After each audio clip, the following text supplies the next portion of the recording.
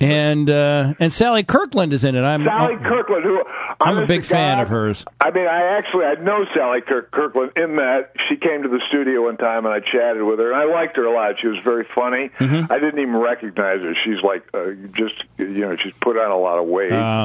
Really sort of sad because she was in a baudy, slutty sort of way. She was really hot. And she didn't mind bragging about banging Bob Dylan. Right, she was like his. She was like his on-call groupie. Right.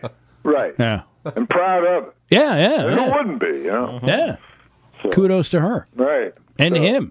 Yeah. Hey, come on over. Now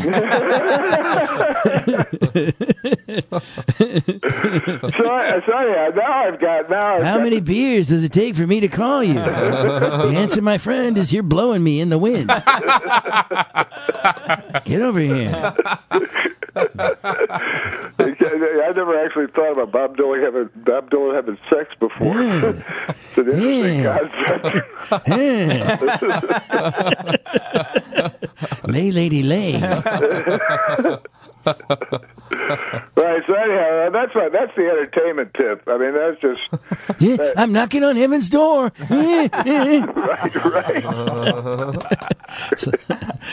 his catalog. I bet you every song's got a... Yeah, no, I know.